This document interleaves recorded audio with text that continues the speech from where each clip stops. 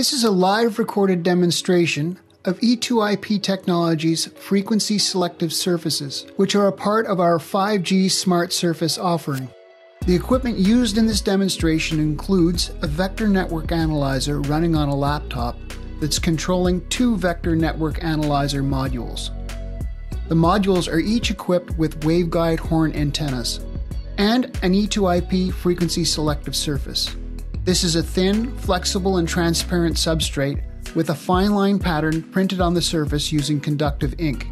The FSS is placed in a simple cardboard folder in order to position it for the demonstration. The two waveguide antennas are placed in line of sight from each other.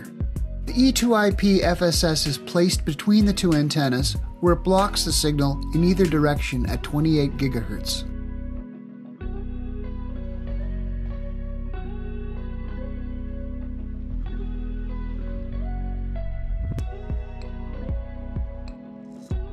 By printing different patterns, E2IP's FSS can block a single or multiple frequencies.